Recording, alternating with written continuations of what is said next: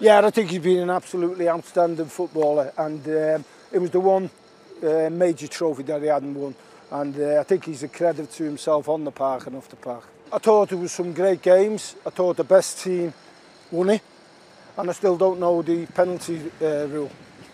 I haven't got a clue what a penalty is these days, but I did enjoy it, I've got to say. Pele.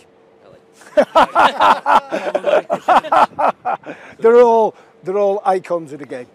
Good players, we've got good players. We just can't get over that, line. And I thought we were a little bit unlucky against France, if I'm honest. But at the highest level, fine margins, that's what it's all about. But hopefully we'll do well in the Europeans. Yeah, I think he's done excellent with them. I just wish against the big boys we got to come up, some of the games. But some of the young players are gathering experience every competition they're in. So I think the next major competition we're in will be a lot stronger.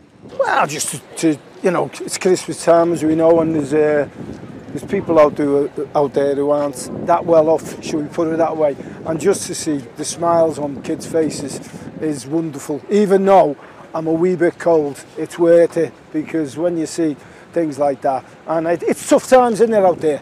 You know what I mean? So, me and Rushy, if we can help in any way, it's an absolute pleasure. Hey, listen, do you know what the biggest thing in life is like? There's no problem being kind to people, is it? And that's what we've got to be. And to be fair, this city epitomises that.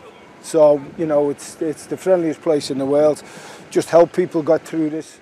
Well, make it a Merry Christmas for everyone. That's the best way I can put it.